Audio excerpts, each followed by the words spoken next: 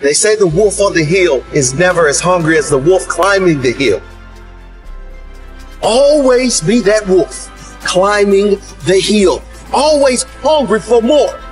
Always hungry to grow, to feed your mind and rise to the highest level you can take yourself. Never looking back, always looking forward to the next feast of success in whatever you do. It does not matter if you have to walk alone for a while. It is much better to walk alone in the right direction than to follow the herd walking in the wrong direction. Stay strong. Be different. Your destiny is in your hands. Get out there and hunt it. You know when you are guilty of wasting time and laying in bed and you're being lazy. You know it. Whether that was 7 o'clock in the morning or 6 o'clock in the morning, you know it. You have to start the cycle of waking up early by waking up early. Success is not convenient. You have to do what is required to accommodate success. Holding the line, maintaining the standard, giving no slack, none. That's the discipline. There are opportunities that are going to come your way, and there might be some other things going on, and you have to make a choice. You have to ask yourself the question, what do you want? Because if you don't know what you want, nothing else matters. how I'm about to use my time. Is it positive? Is it purposeful? Is it leading in the direction of where I'm going and the meaning of my life? Is it productive? And is it profitable? But when you know what you want, why do you wake up at 3? Because I know what I want. One thing that discipline definitely does help you with is it helps you get things done.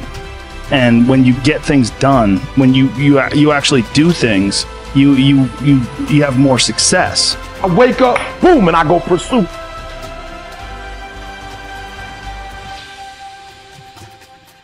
And if you're going to really be successful in life, if you're going to have it, if you're going to be it, you're going to do it, I need you to take personal responsibility. And I want you to say, the reason I'm not as amazing yet, because I hit the snooze button. That's why I'm not amazing right now. A big part of success is just not being lazy and just doing it. Yeah. That's like 90% of it is just showing up. The reason why I'm not amazing right now is because I couldn't get up early enough because I told myself I'm not an early person. Get there and start working. Like, you're not going to feel perfect every day. If I only worked out when I felt good, I'd be a fat. I'm not amazing because I would prefer to make excuses than make adjustments. That's why I'm not amazing.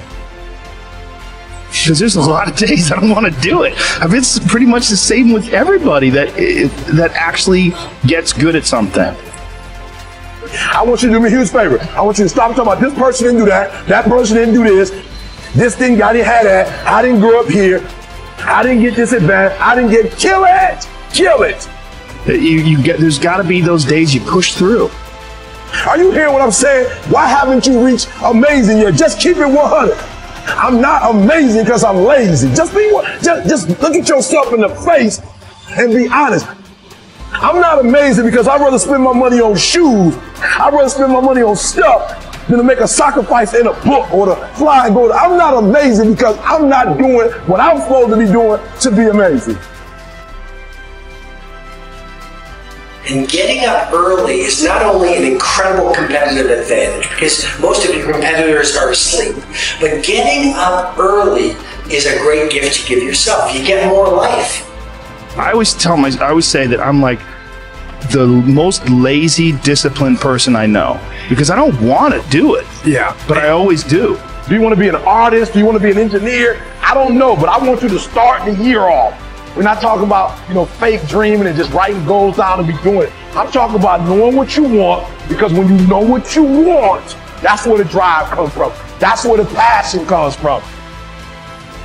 When the thing is done, when the discipline has been implemented, remember what that feels like, and then remember that those minutes and those hours, they turn into weeks and months and years, and holding the line in those critical minutes will put you in an infinitely better place, physically and mentally, if you maintain the discipline.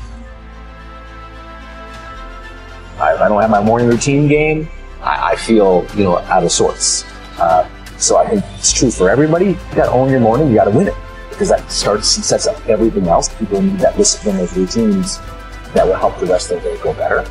Give some momentum. You'll put it up. It's really small. Because it will build. Trust it. That momentum builds. Trust those gloomy and bad, dark days. Trust that those are going to be there. Honor the difference. When we honor the struggle instead of hate the struggle, we can really achieve extraordinary things because our mindset's in the right place. Now, the first night, you're going to have a hard time going to sleep. What you do is the next morning, you wake up early anyways. That first night, you only got 5 hours worth of sleep, and now you're tired throughout the day. Good! Because then when you get to bed that night, you will turn off that computer, and you'll be able to go to bed earlier like you wanted to. You can live on 6 hours sleep. So you have 18 hours. You have 18 hours. I want to know what you're doing with your 18 hours. Because you can work your 9 to 5, and that's 9, and you can travel for an hour here and there. Respect. Nice little solid commute. Oh, you want to be a family man? Mazel tov. You can spend 2 hours with your kids. What are you doing with those other 5 hours? You're watching House of Cards. You're playing Madden. You're relaxing from the other intense 10. Gary, I already spent 11 hours. Well, great. Then don't complain or want more. Respect that by getting rest and this and that, you were giving up opportunity to go into a new world. You want the audacity to have a 1% life. Let's call it what it is. You want to live as well as the 1 to 2% in the world. It's not very complicated. The math is very raw. If you want to have one of the best lives in the world, which is you live on your terms, you have to pay your dues to get there. And you have to be lucky enough to figure out that you had talent in the thing that you actually want to do. Because you can work 24 hours a day, and if you stink at golf, or you're not a good content producer, or your logos look like that I would make, then you're going to lose. So that's what you got to do. The most important thing you can do is win the morning. Just win the morning, man. It is not easy, but it is worth it. Greatness is the most demanding mistress you're ever going to encounter. And I understand the advice that I'm about to give you is not for everyone. Most people should turn this off. But if you're going to stick with me, if you're going to listen to what I have to say, it's because you want something tremendous in your life. You want to stand out from everyone else. You want to do something more than other people think is possible. You literally want to stand outside the norm. And if that's the case for you, then understand that, as Albert Einstein said, only one who devotes himself to a cause with his whole strength and soul can be a true master. For this reason, mastery demands all of a person. If you want to get great, if you really want to make a skill set your own, if you want to be able to do something, and at the end of the day, if you want to transform the world, if you want to make grand changes, if you want to do all of that shit, all the empty words that people spout all the time, let me tell you, the only thing that's going to separate you from all the other blowhards who are just talking words and will never do anything is to give yourself over completely, to let that obsession, let that thing that you love completely consume you. And in that, your only chance to really become great lies. As Franz Kafka said, don't bend. Don't water down. Don't try to make it logical. Rather, follow your most intense obsessions mercilessly. Can you do that?